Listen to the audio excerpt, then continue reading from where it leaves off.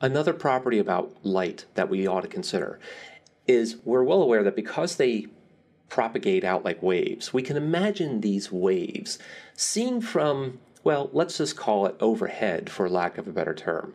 It's almost as if you took a rock and dropped it into a pond of calm water. The waves from the rock will ripple out, and light waves ripple out in much the same way.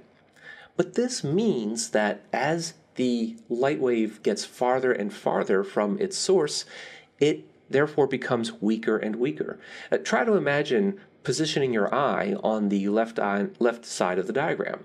Well, if your eye had moved close to the source, you're going to get a significant fraction of that light wave entering your eye. And so therefore, the source is going to be relatively bright.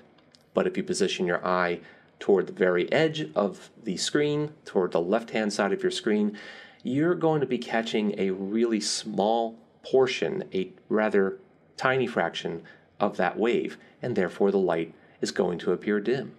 And this is why, whenever we consider street lamps, we know in this example that all of these street lamps have the same intrinsic brightness. In other words, they're all the same wattage, they all emit the same amount of light every second, but because we are farther away from the most distant lights, their light waves have expanded quite a bit since they left their home lights some time ago, and by the time they reach our eyes, they therefore appear to be much fainter, much weaker.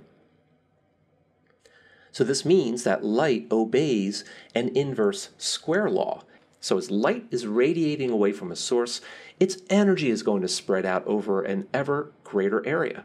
So in our diagram here, we have three distances. We have the first distance r, the second distance at twice the value of r, and our third distance at 3 times the value of r.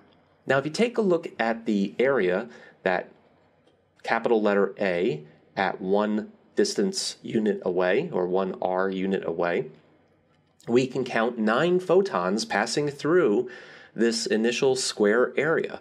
However, by the time we've doubled the distance, we now need 4 times as much area to capture the 9 spreading apart photons. And by the time we get to 3 times its distance, we now have to invoke 9 square areas to capture those spreading photons. So this is the inverse square law in action. As the distance increases, the amount of energy that you receive at any given unit area, any given single one of those squares is reduced by a factor of 1 over the distance squared.